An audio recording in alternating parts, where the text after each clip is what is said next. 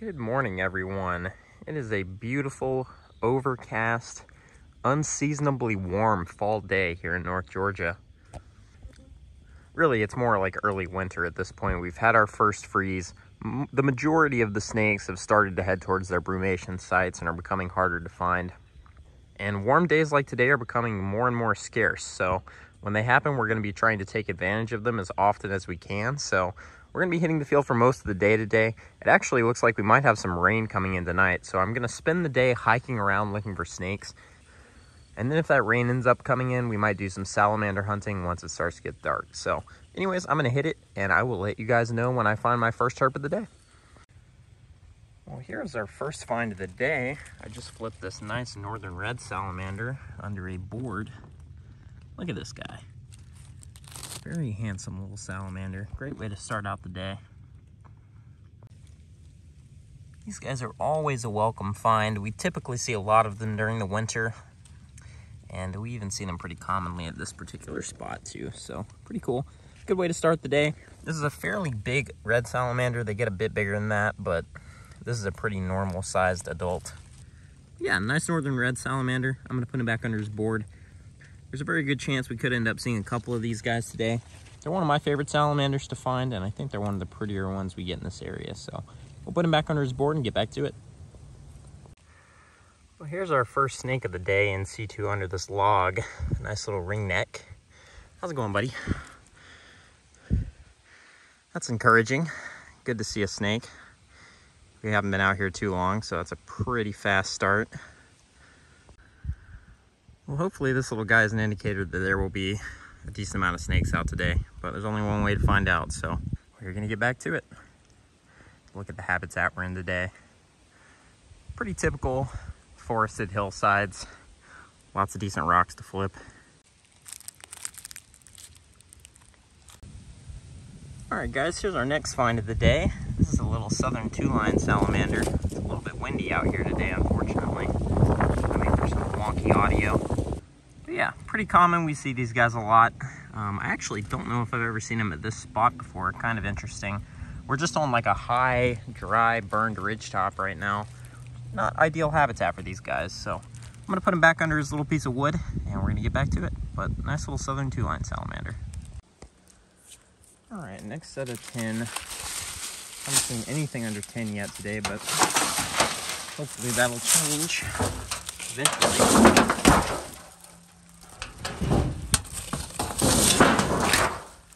Not here though. It's very wet at the bottom.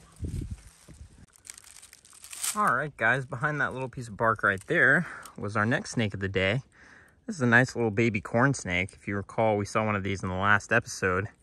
And I was exponentially more surprised by it because it was in my yard. But this area we're in today is actually one of the more common areas I see them, particularly early and late in the year. Usually little babies like this. But yeah, that definitely makes the day for me if we don't see anything else. I'm glad we finally got something of interest. It's getting to be about, I think it's about 1 or 2 in the afternoon at this point, which this time of year is about as warm and as nice as it's gonna get. So I'm gonna take some photos of this guy real quick and then we're gonna get back to it. So I didn't notice when we first found this guy, but he actually has a meal in him. You can see he's a little bit distended right there. If you look at it from the belly, you can see there's a little lumpiness. So this guy is almost certainly trying to digest that meal before it starts getting too cold, which it's been a pretty mild November so far. We've had a couple of cold overnights, but the daytime highs are getting plenty warm for this guy to digest. So I'm gonna let him get back to that, put him back under his little piece of wood, and we're gonna get back to it. Very nice little hatchling corn snake. I really love the ones here that have the kind of low orange on them. They almost look like a bicolored rat snake when they hatch out, but you can tell it's a corn because they've got a little bit of color there on the neck and that trademarked V shape on the head. You don't see that on hatchling rat snakes, so really cool. All right, there you go, brother. Stay safe out there. Good luck with your winter, your first winter, I'm assuming. This guy's real small. Very cool. This is actually right next to where that little corn was. That is a old black racer nest. You can tell those are racer eggs because they have a kind of granular texture to them. And that's really the only snake around here we see that has grainy eggs like that. Pretty cool though. Well, I feel a little bit better about the day now that we found that corn snake, but we still haven't found anything out basking, which is kind of surprising. Checking lots of nice looking stump holes like that in this nice habitat. But seems like most stuff is under cover today, which is kind of surprising because it feels awesome out here. It's probably around 70 degrees and partly cloudy, which is a perfect recipe for stuff to be basking. But we are here in North Georgia and it is late in the year, so we might just be kind of a little bit too late for prime hiking in this area this year. Either way, I'm gonna stick at it for a couple more hours and we'll see if we can turn up anything else. Well, that's corn number 2 for the day in C2. Oh, I'm gonna see if I can get him real quick. Very nice. Only a few feet away from the last one. Good stuff. Ooh, little grumpy guy. This one's quite a bit bigger than that last one. He's probably had a few more meals. He doesn't have a meal in him now, so I guess he's just thermoregulating. But yeah, second corn snake of the day. Very nice. He's being a little bit bitier than the first. Well, 2 corns and ringneck and a nice red salamander is not a bad day. But like I said, it's still relatively early in the day. It's kind of the heat of the day at this point. So I'm just gonna let this guy go and we're gonna get back to it. All right, there you go, bud. Whoop.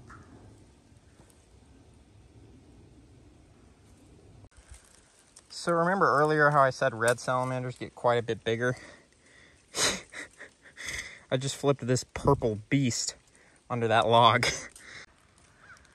All I saw when I first flipped this guy was his head sticking out, and I was like, what is that? I couldn't tell if it was like a weird looking spotted salamander or a mole salamander or what. And it wasn't until I had him in my hand that I knew what it was. Just a gigantic old faded coloration red salamander. Really cool. So salamanders can live a surprisingly long time, and it probably wouldn't be absurd to say the salamander is around 20 years old. Definitely it wouldn't be absurd to say it's a 10-year-old salamander. Even a lot of the smaller salamanders like marbles can live to be in excess of 10 years, which is really crazy to me that something this small and really this sensitive can live that long. But you can see this guy has some scarring on him. That is probably from fighting with other red salamanders. We're getting into red salamander breeding season where these guys are going to be fighting each other. The males will fight for the females. So really cool little salamanders. And this one is, well, he's not the best looking. He's super cool. And it's always nice to see a big, gigantic, chunky adult like that. Really awesome. 2 red salamanders today. So one really cool thing about this guy, if he'll show us, is he's got, let's see if he'll crawl up on my hand here. Come on. There you go. Look at that toe. His front foot is all beat up. He's only got 2 toes. Really cool. All right, buddy. We'll put you back under your log. What a cool salamander. All right, everyone, I'm back at the car. It does not look like we're going to be finding any more snakes today, unfortunately. It's starting to get a little bit late and it's cooling off. There's a gnarly cold front coming in behind the rain that's coming in tonight. But unfortunately, it doesn't look like the rain's going to hit this area in a way that's going to make it worth sticking around to look for salamanders tonight. So I'm probably going to call it a day here and try to get out this weekend. I'm actually planning on camping this weekend down in the sandhills and looking for diamondbacks. So I'm probably going to head home at this point, and I will see you guys probably tomorrow afternoon when I get down to camp. This is my first time doing this. It's really cold this morning, so I'm sitting up here in a tree stand watching for deer.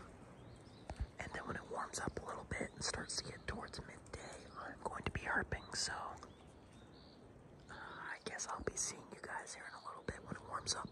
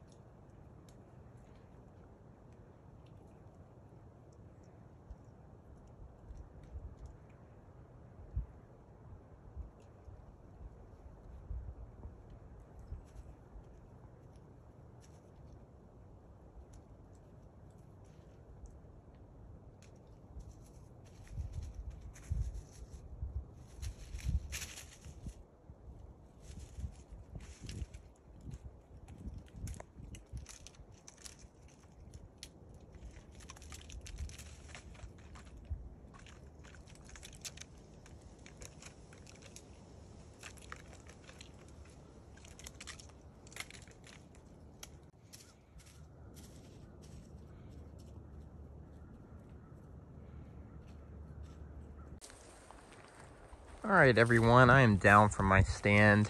Saw a couple deer this morning and a nice little fox squirrel that came running right up my tree. It was really cool. I got it on video. I shot it vertically because I wasn't thinking, so I'm definitely going to post it as a short, but I'll probably throw it in the video here just so y'all can see it too, because it was really cool. But yeah, it's warming up nicely.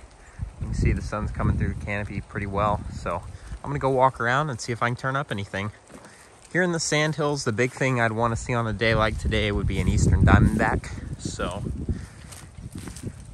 they tend to be pretty cold weather active out here, so I'm gonna walk around for a little bit and see what I can turn up.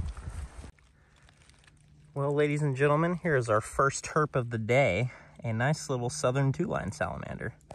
This guy is actually really unique looking, actually. He kind of resembles the Sandhills Eurycia up in North Carolina a little bit, but we do not have those here, so that basically has to be a weird looking two-line. Very cool. So I think I mentioned it earlier, but today is quite cold. The high is only like 52 or something like that, so not super high chances of seeing snakes today. So I'm mostly probably going to be walking around flipping logs, hoping to see salamanders, and poking around gopher tortoise burrows, see if there's any diamondbacks coiled up outside. There's a couple nice logs here on the edge of this lake to flip for salamanders, but there's a little southern cricket frog right there. Not looking super colorful today with the cold weather, but not a species we see terribly often on the channel because we don't live in range, so I doubt I've showed too many of these guys over the years, even though they are quite common. So we're just gonna leave them to it. I'm gonna flip these logs right here. Well, no salamanders or anything, but there's a pretty cool looking little fishing spider. No idea what kind it is, but he's neat looking. Get you out of there so I can put your log back. Go on. All right, guys, just flipped our next herp of the day along this little creek. This is a nice little southern red salamander. I think this is the first one of my videos where we've seen both red salamander species in the same episode. So for whatever reason, probably the types of trees that are down here in this area, I'm having a really hard time finding logs to flip. And that seems to be the case in a lot of the coastal plain. Some of these kind of black water areas like this just get a lot of these spindly thin trees that are super flood tolerant. They don't die when they get flooded much, so you don't get a lot of dead branches on the ground. But either way, very nice little southern red salamander. Really the only feature that distinguishes these guys from their northern cousins is the overall darker tone to them. Very, very rarely will you see a southern red salamander with that super vibrant coloration. And definitely not a fully grown adult. This is his log right here. As you can see, it's basically the only one in this little area, so make sure he goes back to it.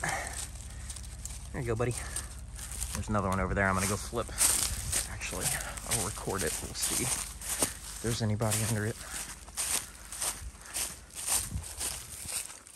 These haven't been here terribly long for some recent construction, but you see that's still got grass under it. No salamanders.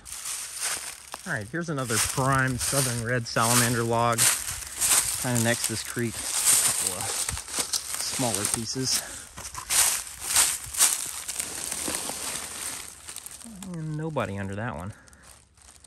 I've only seen 2 salamanders today, a red and a 2-line. Good morning, everyone. It's the next day, and I'm back at it again. We've been walking around checking tortoise burrows. Haven't seen any snakes. We did see a tortoise, but he was down in there and we didn't want to mess with him. Trying to find some more logs to flip out here. I really want to see a mud salamander in this area. And this is a pretty good looking area for them. It's just hard to find a good log. There are all these crumbly ones that don't flip very well. There's old reliable southern 2-line salamander. He was under this log. I'm gonna put him back real quick. There you go, buddy. That's a big boy. You can see he's got some danglies. Go on. There you go. Nobody under that one. There is yet another two-line salamander. I'm not gonna mess with that one. Just put his log back. Plenty of those out here, as it would turn out. And there's yet another one. Very nice.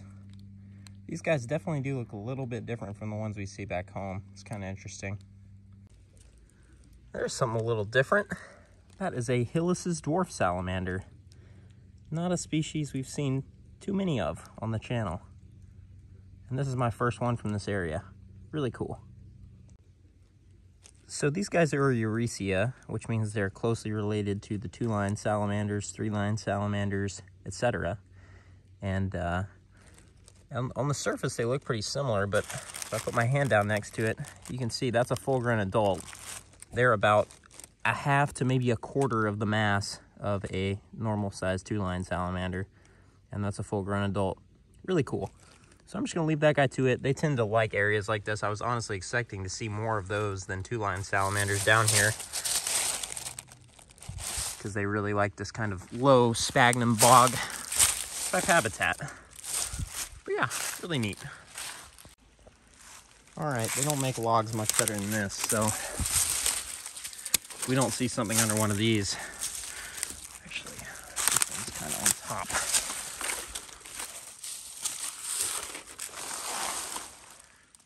How is there nothing under there? That is just ridiculous. Let's check this one. Oh, there's a little two-line. Pretty little two-line. There you go, right there. Very nice. All right, looks like this one's gonna flip. It looks pretty prime.